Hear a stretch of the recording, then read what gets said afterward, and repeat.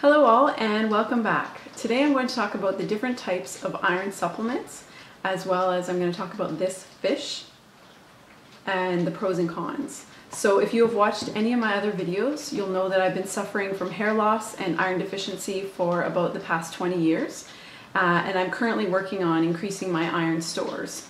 So the first thing I want to mention is that in order to compare the different types of iron, you have to compare the elemental iron. So you can't take a look at the weight of the pill. You actually have to read the bottle to see what the weight of the elemental iron is.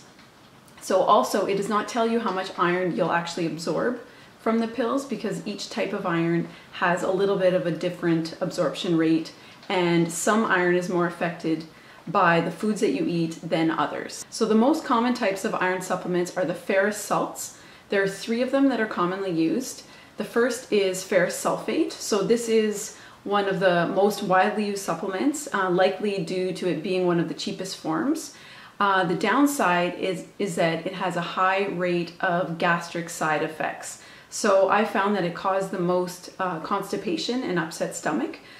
So some even find that they have nausea and vomiting associated with ferrous sulfate.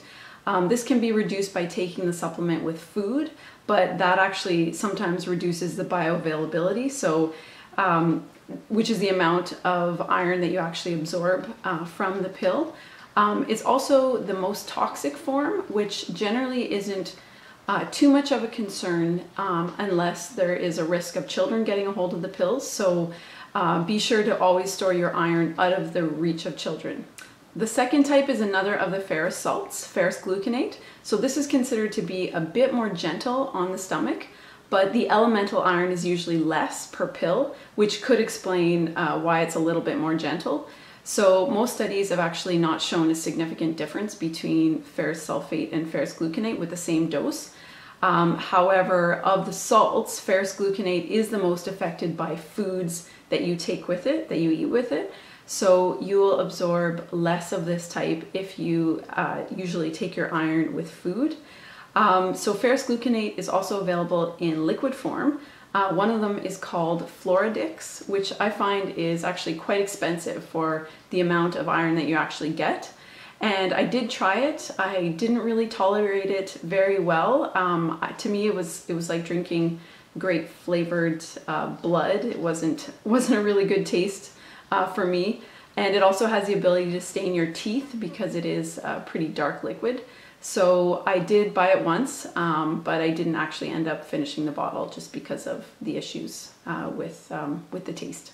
The third ferrous salt is ferrous fumarate. I don't have as much experience with this one because I didn't really take this one for long, but it's supposed to be more gentle on the stomach than ferrous sulfate, and about the same price as ferrous gluconate. So you might want to look into that one as well. So next is my personal favorite, which is ferrous bisglycinate, which is a type of amino acid chelate. So it is far superior to the other types as it is much more gentle on your digestion, and it has less interaction with foods that you eat. Compared to the other types of supplements, ferrous bisglycinate chelate has a much lower incidence of gastrointestinal issues, but you can still get constipated if you don't drink enough water. So I find virtually no symptoms as long as you stay hydrated. The other advantage is that it's much less affected by inhibitors, which are the foods that decrease the absorption if you eat the foods the same time as you take the supplements. So if you do happen to take your supplement with food, with ferrous bisglycinate, you would absorb about 4 times more iron than if you would take the food with ferrous sulfate. So, but as I said, it's best to just take it on an empty stomach or with a citrus fruit, which is what I usually do. So the only downside to this type of iron is that it's a little bit more expensive, but I order mine from the United States in generic form, so it's actually pretty cheap. And lastly is the fish that I was going to talk about.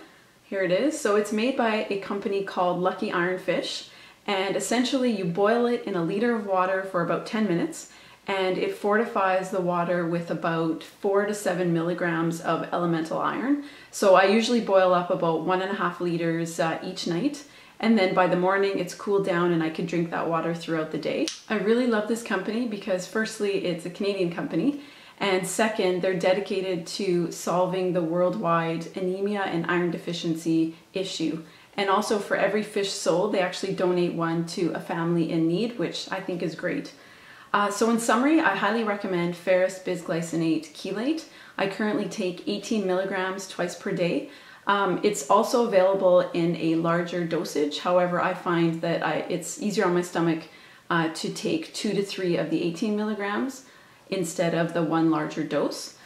So if you can't find ferrous bisglycinate, you could look at ferrous gluconate, preferably smaller doses again and more frequently on an empty stomach would be the best for absorption.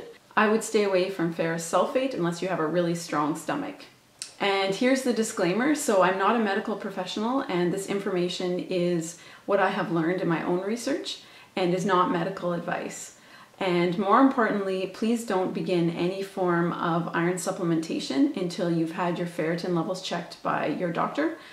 Just because having too much iron in your body is not good and can actually be fatal. So you do not want your ferritin levels to be higher than 120. So I hope this helps you, and please have a look at my other videos on this topic, and thank you.